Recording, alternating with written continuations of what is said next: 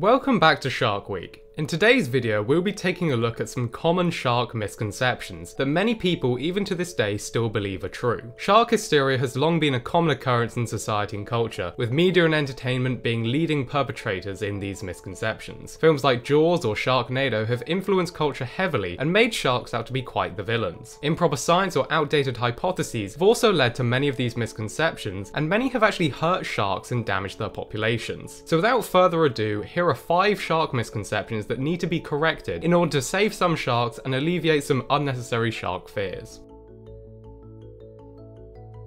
This first misconception is one that has been going around for decades. The thought that if a shark does not swim, it cannot get enough oxygenated water through its gills in order to respire and therefore will die because of it. Now there is actually truth to this. Many shark species will in fact die if they stop moving, as they cannot get enough oxygen. These are sharks such as the great white and the mako. They have what is called a ram ventilator system, where they have to swim at speeds with their mouths open in order to get enough oxygen through their gills, and if they don't, they will die. However, most sharks are not like this. Some sharks breathe through what is known as buccal pumping, where they use a muscle in their mouth called the buccal to pull water into their mouths and through their gills. Sharks that use this method are usually reef or bottom dwelling sharks that are largely inactive, such as the nurse shark. Some sharks actually possess the ability to use ram ventilators or buccal pumping. Sharks such as the tiger shark can switch between these two systems depending upon what activity they are doing. So there is truth to this misconception, but not all sharks will die if they stop swimming, only some of them.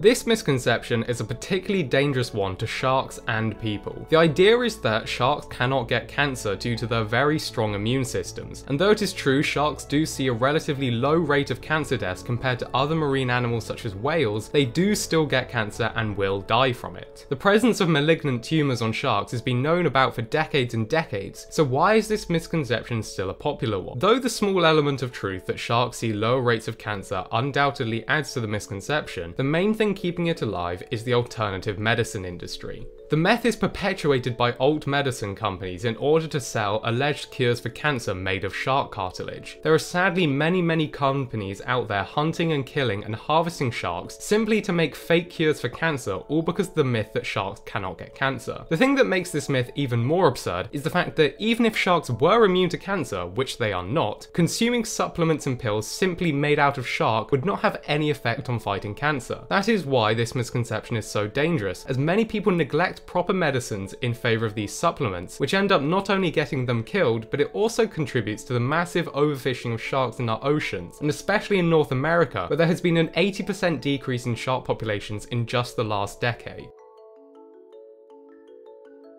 One of the most popular facts people usually quote about sharks is that they can detect a single drop of blood in the ocean from a kilometre away. This is however not entirely true. Sharks do have extraordinary olfactory systems that allow them to detect blood many kilometres away, but even the most well-developed and acute shark cannot detect a single drop of blood from so far away. At best, a shark can detect 1 part of blood per 10 billion, which may seem like a very acute sense of smell. However, this equates to 1 drop of blood in an Olympic-sized swimming pool, which again is very impressive, but not when we consider that an Olympic-sized swimming pool is actually a lot smaller than the entire ocean, and nowhere near close to the supposed kilometre-wide radius. That being said, they can still detect blood from many kilometres away if there is a lot of blood, such as a whale bleeding out or a ton of bait has been dumped into the ocean. But simply having a small cut on your knee won't cause much trouble unless you are deliberately jumping into shark-infested water. This myth I honestly have no idea why anyone would believe. Apparently, some people think that if you cut a shark's fin off and dump it back into the sea, the shark will be fine and the fin will regrow. There is absolutely no inkling of truth to this myth. Sharks cannot regrow their fin, but sadly, many in the shark industry perpetuate this myth in order to justify their hunting practices. Many shark hunting boats will simply cut the shark fins off and dump the shark back into the ocean in order to be more efficient. However, these sharks will die when they are put back in the ocean. Without their fins, they cannot swim properly and they will bleed out, drown, or starve to death.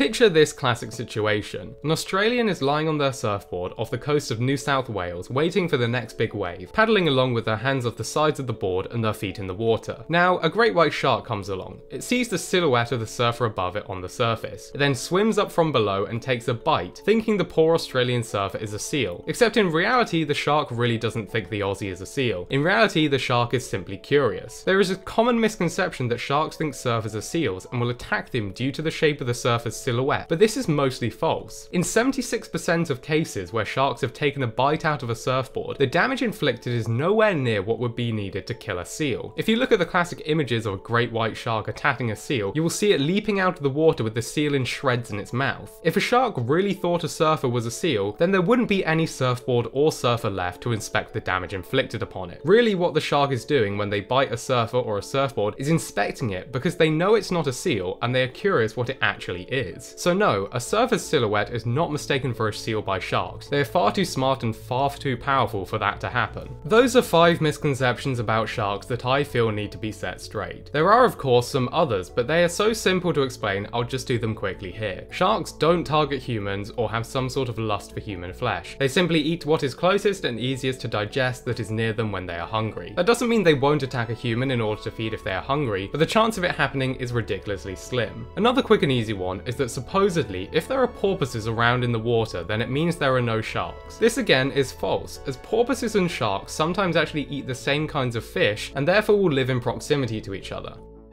Thank you for watching this Shark Week video. I really hope you enjoyed it and learned something new. If you'd like to learn more about our world, its history, and the wonderful life that surrounds us all, please feel free to subscribe to the channel if you think we deserve it and if you'd like to see more from us.